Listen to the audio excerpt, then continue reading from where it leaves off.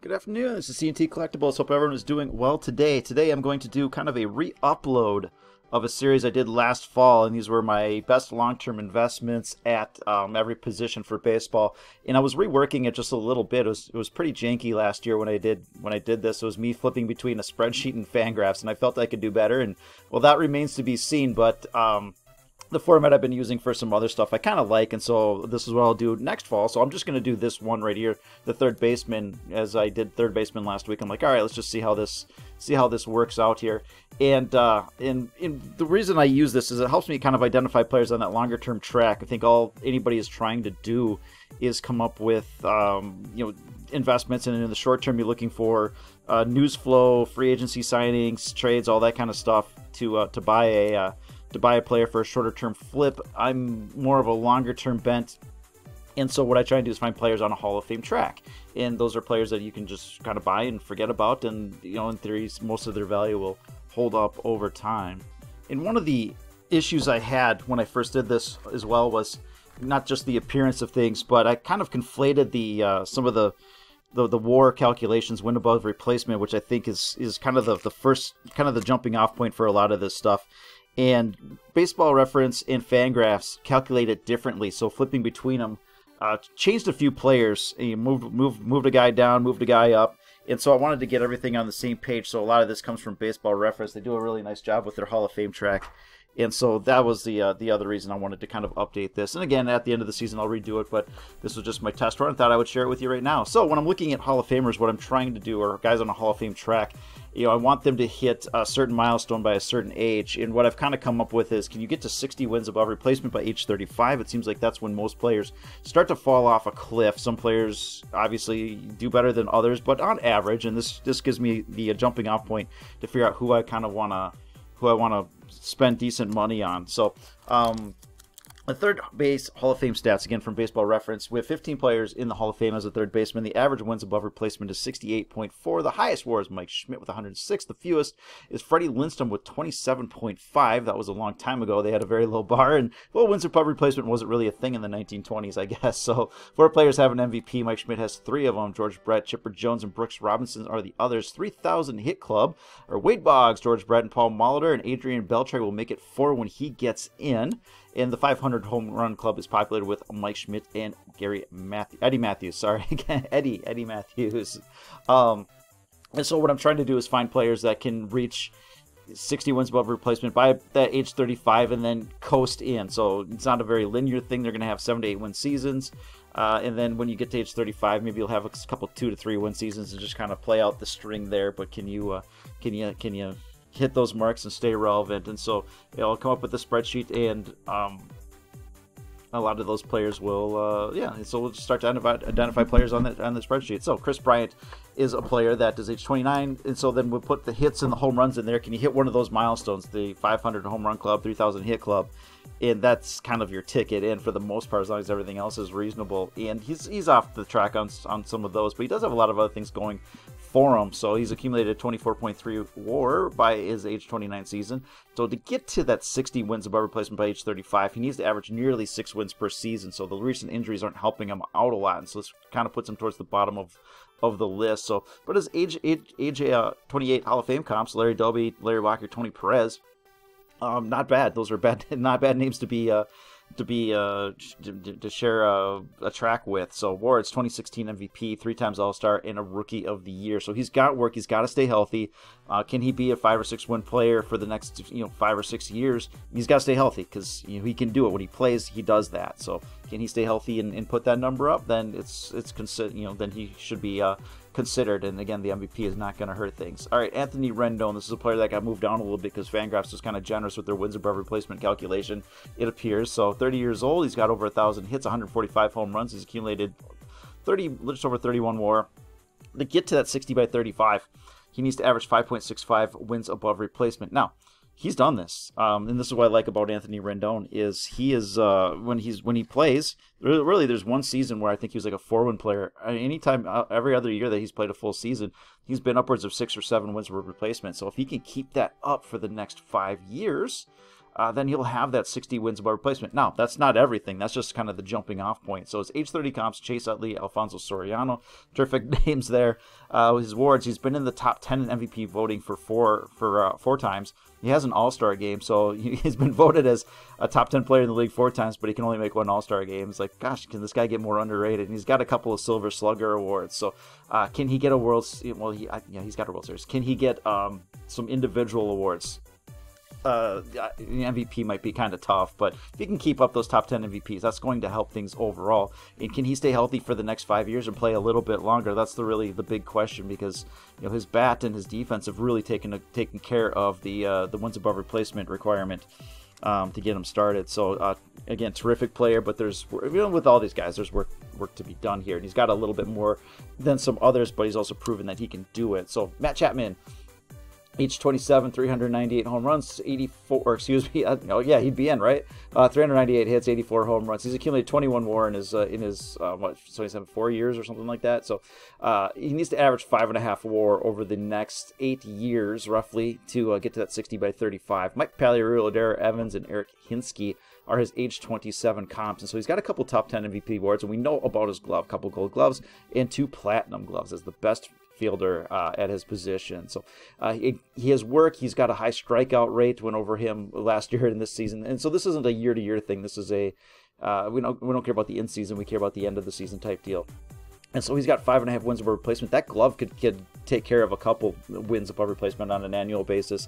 Can he cut the strikeouts down to 20%? And if he's 35 home run guy while hitting 270, then sure. I mean, that plays. And can he play for a long time is really kind of what that comes down to. But yeah, he's on a track. And at the end of this, we'll look at the price relative. This doesn't do anything good without comparing the prices. So we'll look at that at the end here. But you could say Matt Chapman is on the track. I'd like to see a few more years out of him before you go too nuts. But at his prices, you don't have to go too nuts. And again, we'll look at that at the end. Yoan Moncada, age 25, 392 hits, 56 home runs. He's accumulated 8 WAR to this part.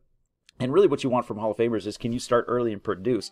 And so if you're putting up 4 wins at age 23, on an annual basis, that's pretty good. If you're putting up 4 or 5 wins at age 26, and this is why we do the 60 by 35, kind of that calculation, because a guy that comes up, if you look at like a Lourdes Gurriel is hitting 25 home runs with, a 300 average, like, wow, that's terrific. This guy's great. And then you look at it, he's like 30. It's like, that makes things a little bit tougher. So getting that early start has been huge for a lot of these guys, and Yoan Moncada is no different here. So age 25 comps, Rendon, Eugenio Suarez. Throw Brett Lowry in there just because that name always makes me laugh. If you Google image him, you can see a pretty funny picture of him with playing Edward 40 Hands or something. So no awards as of yet. So with that lineup, he might be overshadowed, a little bit overlooked here. We'll see if he can put up some individual awards, but he's got a nice track. So again, he's got a long way to go. But for investing, this is a guy that I will look at because he is on some sort of a track. Rafael Devers, age 24, 433 hits, 74 home runs, accumulated 6.3 WAR to this point. But again, he's only 24 years old, so he's been up for a while and he's been producing. So he needs to put up fewer than 5 WAR per season over the next decade plus to get to that 60 by 35. So this is a really nice track if he can just kind of keep going with what he's doing. And well, it'd be nice if he was a little bit more consistent on things. He has some incredible spurts during the season, but he also has some pretty big slumps as well. So if he can even that out, again, he's only 24, no reason he can't, then he could really be something pretty special going forward. And this is another one of the targets that I like here. Age 23 comps, Eric Chavez, got Roland Troy Gloss, Evan Longoria, so nice names in there. A lot of those guys had some health issues. Roland was around for a while, but he was kind of a compiler, but the other ones were well on their way, but they had some health issues, and that's always the risk with these guys. So this isn't a hey, everything's good to go. This is they're on some sort of a track, and makes it interesting for me at least. So Alex Bregman, I think this is probably our 3rd best player, maybe 4th. 27 years old, 582 hits, 105 home runs. He's accumulated 23 WAR to this point, and needs about 4.5 wins above replacement to get to that 60 by 35 to be in that conversation. So he's got some Hall of Fame comps going for him. Chipper Jones, Joe Gordon, Jim Thome, Mike Schmidt, which are pretty amazing names. So if he can keep it up for the next decade, doing really what even on a bad season last year, I mean, the guy was probably going to put up like 4 wins above replacement and had a 126 WRC plus. So even his bad years are near elite. So he's got a couple of top 5 MVPs. he was arguably an MVP in one of those seasons, a couple All-Star games and a Silver Slugger award. So this is a player that is well on the track, but again, because of his age, a little bit more youthful. But he's established where he's at here, but a little bit more youthful. Then you can see his prices. Well, there's other reasons for his prices to be low as well. But that's not what this video is about. We're not going to rag on him here. So he's just been a terrific player, and he's well on the path. And this is one of my, because of where he's at, one of my higher targets. All right, Jose Ramirez, age 28. 840 hits, 127 home runs. He's accumulated 28 WAR to this point here, so he needs 4.5 as well to get to that 60 by age 35. His age 27 comps: Joe Gordon again, Hall of Fame Freer Green, Scott Rowland, Chris Bryant. I mean, don't forget how good Chris Bryant was his first couple of years. He's pretty amazing. So injuries have sapped him the past few years, so it's not a bad comp at all. So again, Jose Ramirez, another player that's I think he's starting to get a little bit of love here, but he's really on a nice track here. And if he can put up 4.5 WAR over the next 7 seasons or so, again, that's what he's been doing. So if you can have a couple 6 or 7 win seasons, and then slide into that 4 or 5 range, getting into 35, and then 2 or 3 after that for a few years. I mean, that really is what it takes. It's not like they're gonna get 4.5 every season. So they're going to have some 6 or 7s and then come off. So that's just got to average it out. So awards: top 5 MVP 3 times, 2 All-Star games, and 3 Silver Sluggers. A terrific player, and we'll see where his prices fit in with everybody else, whether or not he is a good value. Nolan Arenado, 30 years old, 1,200 hits, 235 home runs. So those, the 3,000 hit club, 500 home run club. Again, if you're going to be a Hall of Fame, you got to play for a while at a pretty high level. So up to 35, wouldn't expect him to get there. Maybe at 37 or 38, it could maybe happen. So he's accumulated 40 more, a little over 39 more to this point. 60 by 35, 4.1 wins per season he needs to average, which his defense is going to take care of a decent amount of that, but is a very, very attainable. Age 29 comps: Chipper, Roland, Longoria, Gary Sheffield. Pretty amazing names there, so just keep playing, young fella. Awards: top 10 MVP, 5 of those, 5 All-Star games, 8 Gold Gloves, 4 Platinum Gloves, and 4 Silver Sluggers. So here's a guy that, at age 30, it's like, okay, you can start to consider coasting at this point. Not that he would. He's on a very, very, very nice track here.